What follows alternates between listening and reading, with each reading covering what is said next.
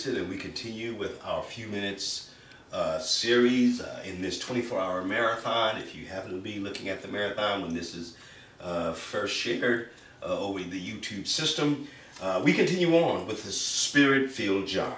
And we're in the first chapter. We read a part of this in the last session, the breaking of 400 years of silence. We're going to talk about Spirit-filled John. And so we're going to begin in verse 14. It says, to his father, these words from the angel to his father said this, you will have great joy and gladness, and many will rejoice at his birth, speaking of John the Baptist. For he will be great in the eyes of the Lord. He must never touch wine or other alcoholic drinks. He will be filled with the Holy Spirit even before his birth. And he will turn many Israelites to the Lord their God. He will be a man with the spirit and power of Elijah. He will prepare the people for the coming of the Lord.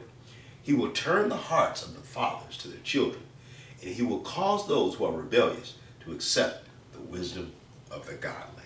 We're going to talk about this Spirit-filled John.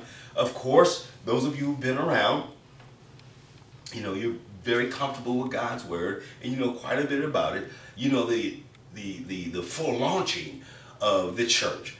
Some people call the book of Acts, in fact, the act of the Holy Spirit, Acts of the Apostles, Acts of the church. All of those are synonymous. They would all be correct.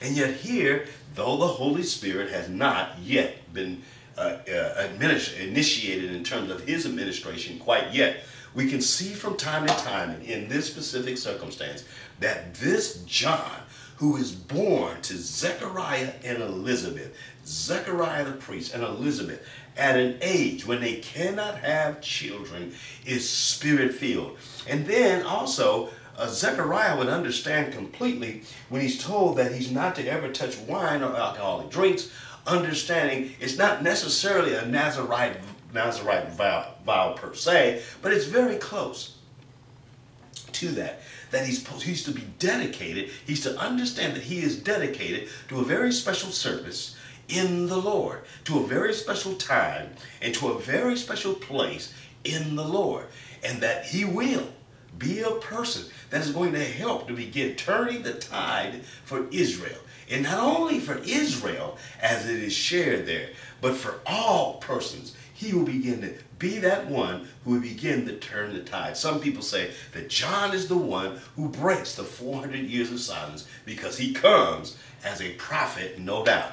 No voice was heard from Malachi all the way to John, and yet these words are being told to Zechariah before John is even born. How can that be? When you know already an angel is coming, and that here comes an extraordinary birth in people, in a woman that could not have a child, and a man who is old, and a woman who is old. Here comes a birth. Wow. Sounds like something that's practically Abrahamic. I say that a little tongue-in-cheek. Father, we thank you, Lord, for Spirit-filled John as he prepares. He's already Spirit-filled and ready to do what you have him to do. Blessings, praise, and glory.